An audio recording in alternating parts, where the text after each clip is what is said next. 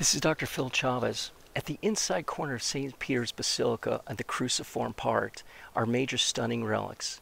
Surrounding Bernini's baldacchino right behind me are four great piers that support the huge dome of St. Peter's above, which you just saw.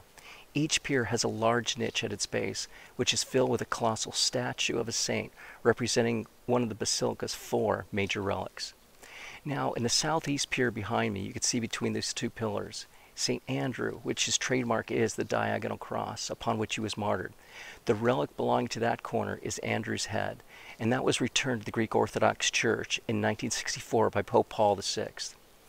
Also behind me in the southeast pier is St. Longinus. Longinus is the Roman soldier who thrust his spear in the side of Christ at the crucifixion. He converted and was later martyred. The relic contained in that niche is the actual spear itself, which Longinus used. The statue itself was done by Bernini, and all the rest of the statues here were done by his followers. Now behind me also in the northwest pier is St. Helena, Constantine's mother.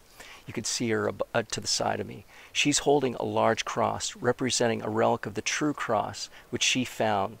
The saint herself found this in Jerusalem along with other precious relics of the Passion. A large piece of the true cross is contained within that niche.